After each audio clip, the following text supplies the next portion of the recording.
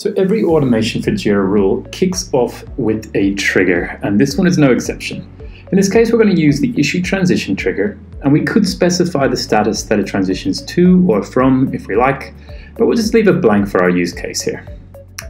Next, what we're going to do is add a condition.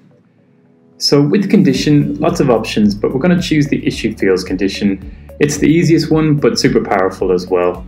So what we're going to do is select the field that we're going to be looking out for, which is issue type, and make sure that it equals subtask. So basically what we've done with these first two building blocks, it says anytime a subtask has been transitioned. Completely customizable. So we'll save that and we'll move on. Now, as you know, very few issues in Jira exist in isolation, which is why we have our branch rules/related issues. What this does is allows us to work across related issues, so everything from epics, stories, subtasks, parents, most recent created issue. But for our case here, what we're going to do is work on the parents, so that's the parent of the subtask. Now you can restrict it to just one project or a multi-project, or you can make it global, that's totally up to you. But we'll save it in this case, and what we'll do is we'll add a condition again under the branch. So this time, instead of using the issue fields condition, we're going to use the related issues condition. So that means that anytime we go in there, we're going to have a look for any subtasks that exactly match the JQL that I specify. So there's lots of different ways of doing this, but this is the easiest way. So anytime the subtasks of the parents match the status done, and we can even validate that query. So I know it's a pretty simple piece of JQL, but often it can get much deeper, so it's quite a handy little tool.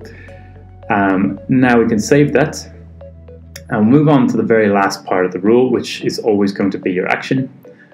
So again, lots of options with your action, but in this case, we're just going to choose transition the action. So the trigger was issue transitioned, and the action is going to be transition the issue, because that's exactly what we're doing, is keeping the parent and the subtasks in sync. So you could choose to say copy from the trigger issue, or you could select the status that you wanted to move to, which is done. Either way is perfectly fine. So we'll save that rule. So that's all it is, 5 building blocks. And now all we need to do is name the rule, which I'll do there, and turn it on. And then because we're in Australia and the internet is pretty much third world, we'll hang on while that updates. Anywhere else in the world should take a millisecond. So now that we've built the rule, the next step is to go into Jira and see how it actually works in the real world. So this is a subtask I prepared earlier. It has a parent. So what I'm going to do in this subtask is simply change that status and test out our new rule. So at the moment it's in to do, and what I'll do is simply change it to done.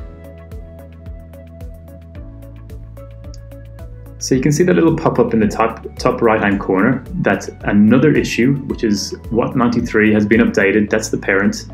And again, pop-up here says, hey, something's happened, an automation for Jira rule has run. And if we just refresh the page in Cloud, it'll change as well. So it's no longer going to be to do, it's going to be done, which means both parent and subtasks remain in sync. Nice and easy, nice and clean, no manual work needed, simple rule, one you should really get going with immediately.